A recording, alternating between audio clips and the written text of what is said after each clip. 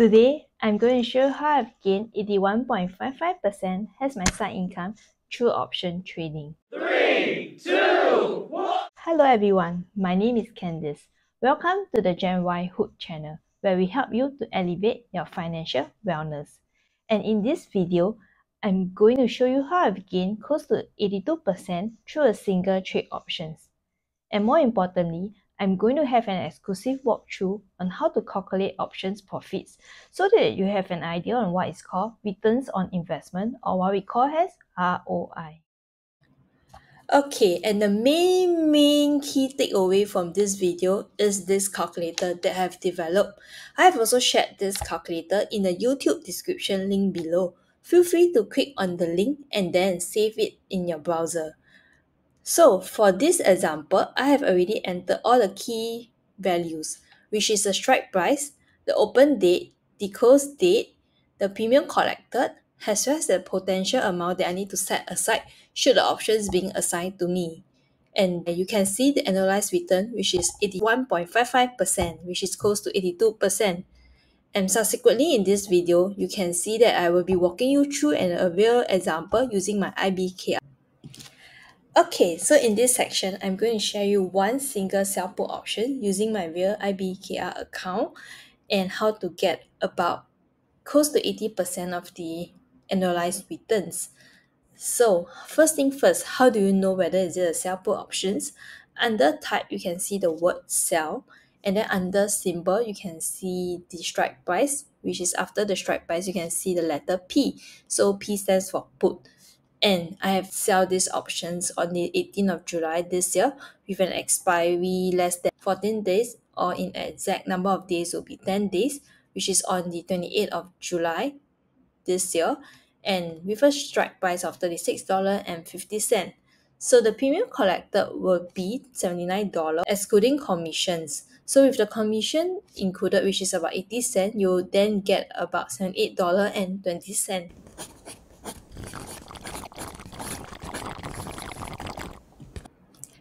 Okay, so in this section, I'm going to share with you this calculator, which I also share in this video description below. So feel free to click on this link and try some of the returns that you have in mind. So for this trade itself, the strike price, which is $36.50, and the open date, which is the trade date itself, which is 18th of July this year, and then the closing date, which is on the 28th of July this month. So you can see within 10 working days, the premium that I'm going to collect and the annualized returns that I'm going to get. So the premium collected would be $79 minus 80 cents, which is about $78.20. So within 10 days, you can get a return of 78%, 10 days of holding period. And the amount that you will need to set aside potentially is about 3,500. But whether you get assigned or whether you get away with this premium being collected, you will then know this coming Friday. So stay tuned for our video. And there must be 3 whys in your mind. Firstly, why do I need to do this? Secondly, why do I need to calculate annualized returns? Lastly, why do I need to sell a sell put option? Okay, so why am I doing this? I would like to generate side income for myself. For that one single sell put options, I will have generated $78 profits. With the 10 options that I'm buying, I would then generate $780. With that amount of money, I would be able to use this amount of money to spend on other things such as paying utilities.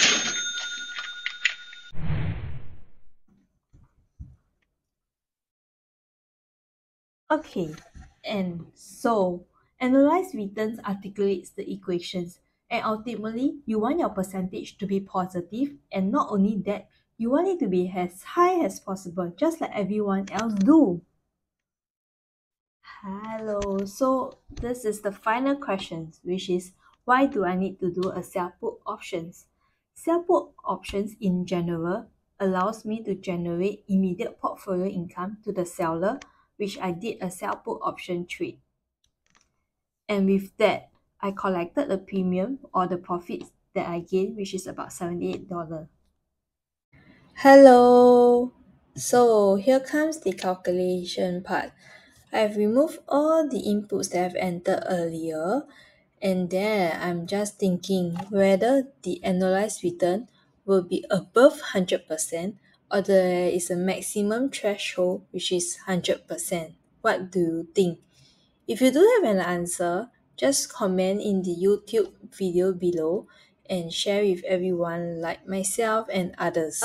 I've extracted an option trade below, which you then can actually input the details so that you will get an idea. I sell put these options on the 30th May 2023 with a strike price of $262.50, and the expiry was 2nd June 2023. So this stock is about MongoDB, and I purchased 2 options trades, which means that should I be assigned in this stock, I would then receive 200 stocks of MongoDB. So, and then the premium that I collected is a total amount of $1,304. That is excluding commission. And if the commission is about $1 plus, I would then get about USD 1.3k. And whether is it worth it or not, you can see that the holding period is less than 5 days. What do you think? Okay, so here comes the final section of this video. In this section itself, I will explain the various parts of what it constitute a trade options. So in this sticker symbol, you can see there are 4 main components. The first component is the stock that you're purchasing. So for instance, this is the AI stock that I purchased, followed by the expiration date, which was 14 July, and then the strike price, which is $35.50, and then P stands for put. And earlier example, I also show you that I did a sell put, and for this trader options, this is also a sell put options. So it then what happened is that you can see the options quantity that I purchased is 1, and is there any proceed comms, etc. This screen itself illustrates the day that it actually expires. It actually turned into a realization profits. So under the realized P&L, you can see that there are 2 numbers. The first number is in US dollar, which is about $66.96. And then when it converted to Sing dollar, which is about $88.51.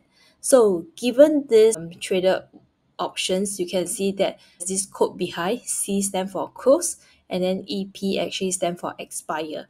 So if you are not that familiar, you can actually hover down, and then there's this glossary or the taxonomy that you can actually look through. So C, you can see is closing trade, and then for my case itself, EP, so it's resulted from an expired positions. So what it means, the seller, where I actually have an obligation to buy the stocks. However, on the expiration date on 14 June, then I collected the premium and thus the options worthless.